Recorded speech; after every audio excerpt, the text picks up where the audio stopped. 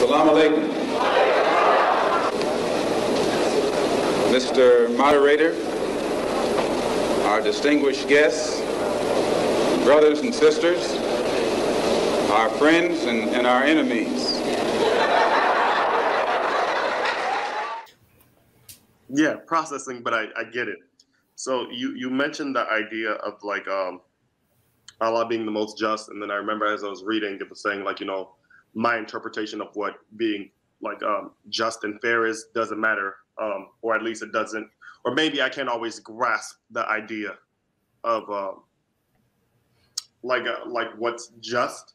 And you guys let me know if I'm like misquoting, but I feel like that was something I grabbed as I was going through, and then I was reading the idea of so in chapter 2, verse 155, it says, "We will certainly test you with some fear and hunger, and some loss of possessions and lives and crops." And then the idea of the idea of just what is just and what isn't just was also something I ran into, because then my first thought was like, you know, why is there not another test? Can you not test my faith in like a way that doesn't like result in like hunger or death or anything of that nature? Like, is there? But then I know before I read that, it then told me like, you know what? Just because you can't wrap your mind about it being just doesn't mean it's not just. It's just not just to you. And then that was one that sent me in like because then I was like, you know, I don't know what my answer is, and like, how do I feel? Well, I think right here, when you're referring to that particular ayah, it's not about justice. It's about the test that Allah's going to test you with. That's a different thing.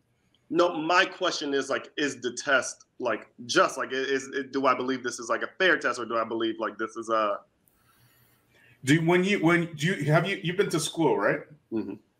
Right. So when your teachers test you on material that they've taught you, I definitely think there's someone fit. However, your ability to pass these tests is purely subjective. You know, it's subjective to how much you studied, how many questions you asked your teacher, these type of things, right? But there's an entire system behind that test. It's not just your teacher coming together to write a test. They have other teachers who are teaching the same subjects, who are testing other students in different classes, and basically they are using a subjective type of system in order to test your knowledge of material that you've been taught. You understand?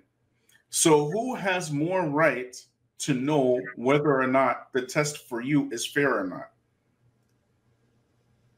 Your teacher, or the one who created your teacher? You understand? Mm-hmm. So just that's what I said. I guess I understood that portion, because like I said, it directly, if there's anything I can say so far on my reading, is there's definitely always an answer. Mm-hmm. So it's like, if it tells you this, there's always going to be an explanation for it. So that my, I guess, personal like gripe, or what I'm trying to like understand now, is like whether or not you accept that answer. And I guess that's something that Issa went to as well. Like, you know, the message is there. Now it's on like, are you going to take it, or are you not going to take it? Mm-hmm. And I guess that is, something I've like been having that issue with. So like I said, it gave me this, and then it told me, you know what, this is the reason why. If you don't understand it, it's not meant for you to understand. Just know that just is what it is. Mm-hmm. And like I said, that was just a harder one for me to grasp. And like, it might take time, and sometimes there is no, like, you can do all the readings in the world, but sometimes it just takes like literal actual time, and you have to like go through that. And I'm learning to try to acknowledge that and try to work through that, and like my idea of like, well, you see the Quran itself, it was revealed to human beings, all of mankind, as a guidance, you know, as a criterion of how to worship Allah, and the do's and basically the do's and don'ts of what worshiping Allah is, why you are here, what the purpose of life is. This is what the Quran was sent for. You feel me? And likewise, when you're in certain high-level classes, whatever school you're going to, once you get into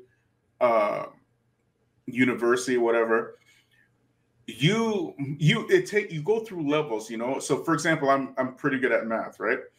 And your teacher might give you certain formulas, and they tell you to plug in this formula. You might not understand the whole history of why this formula works. You just know it works. You understand?